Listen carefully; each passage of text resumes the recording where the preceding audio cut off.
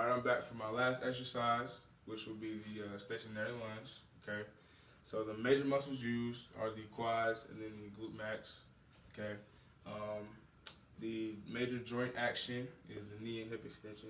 Okay, so I'm gonna have him stand here, feet parallel. You can probably go hip width apart for the most part.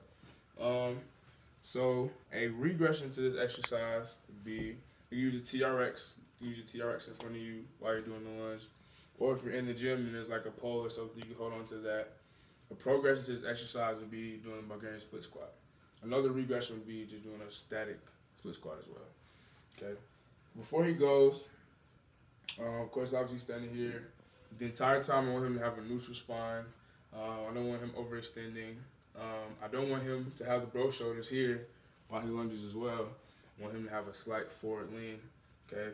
I want you to keep the toes pointed straight in line the entire time. And as soon as you get ready to squat, this heel has to stay in place like this.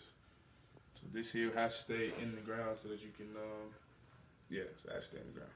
But, so go ahead and do your lunge. Okay. So like I said, like that heel, I'll balance a little bit. Go ahead and lunge though. Slight forward lean. Come back up. Have a little bit more of a forward lean.